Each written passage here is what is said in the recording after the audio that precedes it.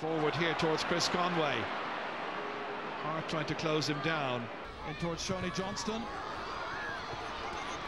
Bending his back and taking it is Martin Cole. Another team, when in form, worth coming to see any time. The crouch lift is a basic skill in Gaelic football used to lift the ball from the ground into the hands.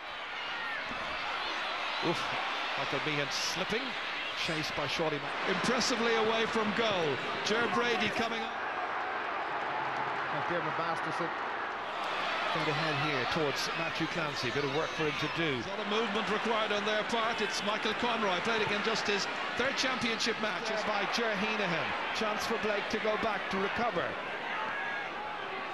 David Brady does well initially.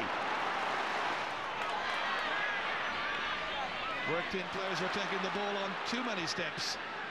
Kevin O'Neill is the one. Joe Higgins trying to get it from him.